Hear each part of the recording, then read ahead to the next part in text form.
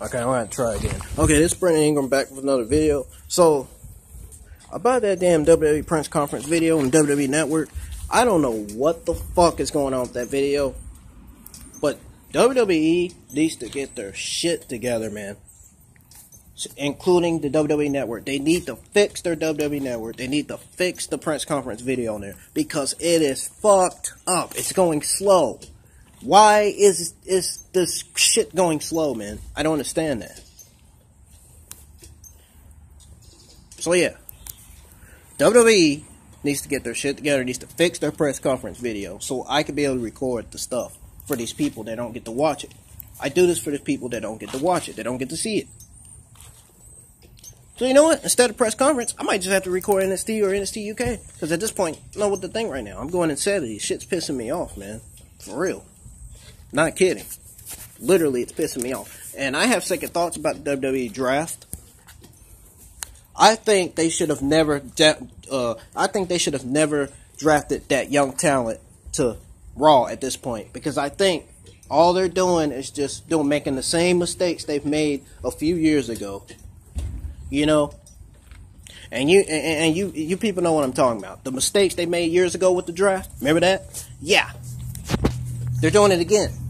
It's crazy. It's like, what in the hell? They should have did shake up instead, man. It would have been a whole lot easier. It's about time for some of these superstars from NXT to be drafted to Raw and SmackDown anyways. Ain't it about that time? Next year, 2020 is getting close to getting here, so it's about time for that. It's about time for the shake-up. About time for some of these NXT superstars to go to Raw or SmackDown. I guarantee you the shake-up, they're going to make that same mistake they made during the draft. These young talent, some of these young talent deserve to stay in their... Most of these young talents, they deserve to stay in their respective brand. At their respected brand. They all deserve... And let me tell you this. They all deserve title opportunities, man. Because they deserve titles, opportunities after title opportunities after title opportunities. They deserve those. Because they've worked their butts off hard to get to the top. And I can see that. I can understand that. They worked their tails off so hard to get to the top. To get to the top of WWE. To be the best of the best. Just like what Dolph Ziggler and Barbara Roode said in that interview video.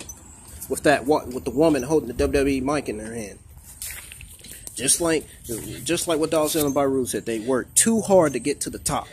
And now they lost the title opportunities. Because now it changes to the Viking Raiders.